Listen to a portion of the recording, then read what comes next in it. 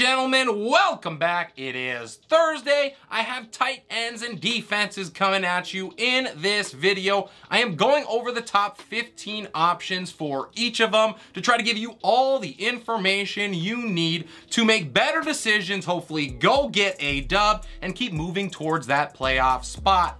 Please drop any comments down below if you have start-sit questions, you're wondering about making moves for trades, whatever it is. I promise you I will get back in a reasonable amount of time and I answer every single question and comment that I get. I don't know who else does that, but I know that I do. Now, if you haven't done it yet, smashing the like button for me would be greatly appreciated. Helps keep the content moving forward and sharing it to others. And please consider subscribing to the channel as well. That also makes a heck of a difference.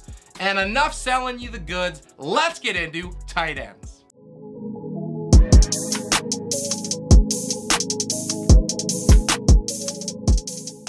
Starting off, tier number 1 for me is Travis Kelce. He has finished as a top 3 play in every game this season but one, and he went for 50+ yards in that contest. He is unstoppable, and that is all. To 2, it is Mark Andrews. He gets Cleveland. He continues to try and keep pace with Kelce. He's racked up 21 targets, 195 yards, and 2 scores in his last 2 games. To tier number 2, I have George Kittle back in the top 3. I done told you that last week against Atlanta he would break out, and he did. He turned 10 targets into 83 yards, and he finished as the tight end 6 on the week. He restored some faith to owners who desperately needed it after flirting with respectability for the last 3 weeks prior. Now, we probably will not see a Kittle versus Kelce battle, but I would definitely pay to if it's available. At number 4, I have Zach Ertz against New Orleans. He has 10 targets or more in 4 out of his last 5 games, and I do not expect him to see a change, even though Nuke is coming back. He is the clear number 2, but sooner rather than later, maybe Rondale Moore will try to take that spot from him. David Njoku rounds out my top 5. He continues to operate as the 1B in this passing attack for Cleveland, and he showed some big play ability against the Patriots. He averaged nearly 20 yards a catch. To tier number 3, Gerald Everett kicks it off. The Hawks allow more points per game to the position than anybody, so that is a very good start. Everett is also due for a solid week after going quiet in 3 out of his last 4. I like his chances to produce a big-time stat line against Seattle. My 7th ranked player is Kyle Pitts against Cincinnati. He certainly did not break out last week, but it was still really nice for him to find the end zone. It salvaged his day and perhaps restored some hope, a la George Kittle, to his owners. It is really hard to move the ball against Cincinnati, but it is easier to do it with the tight end position than any other against this team. To my number 8 spot, it is TJ Hawkinson against Dallas. The Cowboys are a top 5 unit at stopping the position, but I think the pressure that Goff faces is going to force him to get rid of it quickly and find Hawkinson underneath, who will gladly scoop up a ton of targets. On to Pat Freiermuth. He is on track to play against the Dolphins this week, and he should regain his role as the best red zone target in Pittsburgh. Miami gave up a tutty last week to Irv Smith of my Vikings, and they allow the 7th most points to tight ends.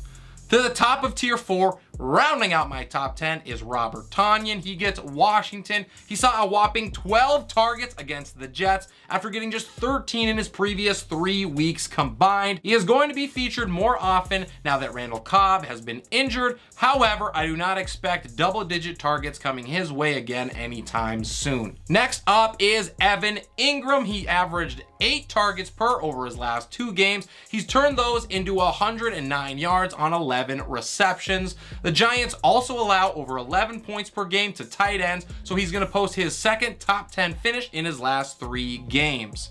Headlining tier number 5, I have Hayden Hurst against Atlanta. He keeps you away from the dreaded goose, so we love that. And with a top 5 matchup against the Falcons, he has some upside here as well.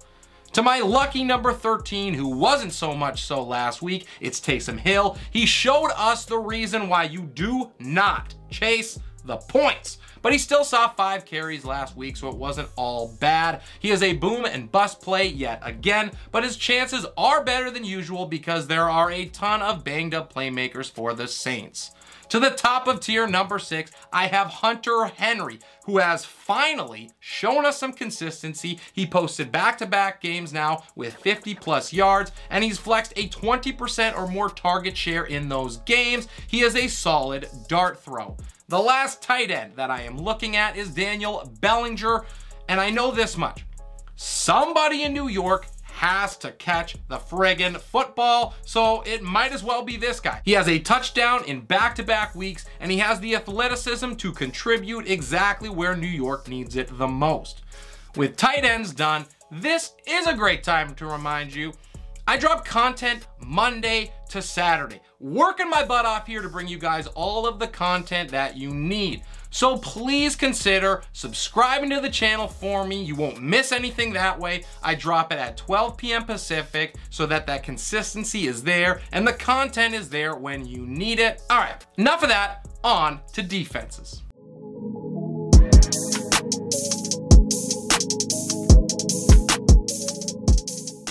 The Tampa Bay Buccaneers are at the top of tier number 1. This one is pretty simple. PJ Walker was 10 out of 16 for 60 yards last week against the Rams. The Bucs need a win here in the worst way. I will take the layup. At 2, I have the New England Patriots against Chicago, and to headline tier number 2 at 3 is the Green Bay Packers against Washington. The Denver Broncos are next, and at 5, I have the Dallas Cowboys against Detroit. Now, this offense for the Lions has been scary at times, but they have also shown that they can completely bottom out like they did against the Patriots, and the Cowboys are good enough to hold them at worst to somewhere in the middle of that. At the top of tier number 3, and at 6 is the Cincinnati Bengals, and at 7, I have the Baltimore Ravens. They get a home matchup with Cleveland. The Miami Dolphins are next. They are at home against Pittsburgh. And at 9, I have the New York Football Giants against the Jacksonville Jaguars. This is all about Trevor Lawrence, who always has the option, it seems, of becoming a turnover machine. And also the Giants have racked up 4 fumble recoveries, a pick, and 10 sacks over the last 3. Same game, other sideline, I have the Jacksonville Jags at 10, and at 11 it is the New Orleans Saints against Arizona. Don't feel great about it with how they've played. However, the Cardinals offense hasn't looked great either. To the 12th spot, it is the New York Jets against Denver. They have been dominant over the last 3 games. Gang Green has not surrendered over 20 points in any of those contests, and they finished top 8 in every one in that span, so this just must be a New York thing. At the top of tier 5 is the Los Angeles Chargers at home against Seattle, and at 14 is the Tennessee Titans at home against Indy. The last defense that I have as startable in week number 7 are the Las Vegas Raiders at home against Houston. They stop the run better than anything else. We know that is exactly what the Texans want to do, and if they can keep Dameon Pierce bottled up, I can see a scenario where they have a solid day. And that will do it for today's video. Hope you learned something. Hope you enjoyed the content. Let me know what you think about my rankings down below. Whether you troll me or not, that is up to you. I will still respond to you, and I'll try to be as nice as possible even if you are not. Smash the like button for me. Subscribe to the channel. This is Relentless Press. I am your host, Abraham Opatz, and we'll see you next time.